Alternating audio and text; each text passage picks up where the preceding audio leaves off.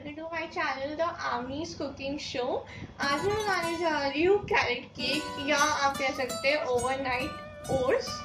आजकल उनके पास बिल्कुल टाइम नहीं रहता है, सुबह का आपको ऑफिस जाना है तो और उनको बस टाइम नहीं होता, उनको बहुत जल्दी होती है सुबह। तो ये ऐसी रेसिपी जो आप अपने फ्रिज में रख सकते हो और सुबह बहुत ही जल्दी खा सकते हैं, बहुत ही अच्छे लगते हैं। तो आइए देखते हैं हमें इसके लिए क्या क्या चाहिए।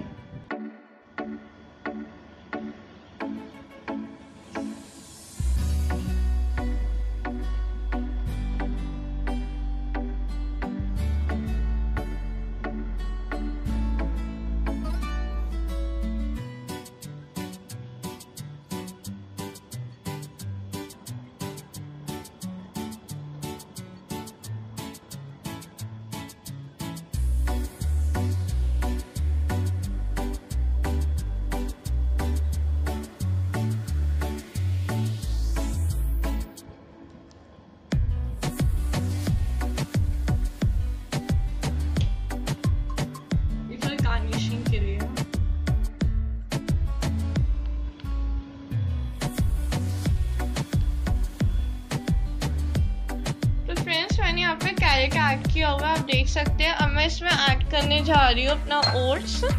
ये 1 कप ओट्स है, इसको इसमें ऐड कर देंगे। ये half tea spoon powder, teaspoon cardamom powder और यहाँ पे बस 1 कप ऑफ दही है, इसको मैं ऐड कर रही हूँ। तो इसमें अपनी half tea spoon honey add कर रही हूँ। हनी ऐड करने के बाद इसमें मैं वनीला एक्सट्रैक्ट ऐड करेंगे। Little bit cup of milk है, इसमें ऐड कर रही हूँ,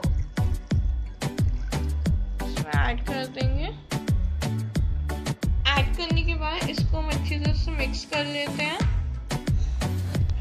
आप देख सकते हैं सब यहाँ पे मैंने इसको मिक्स कर लिया है।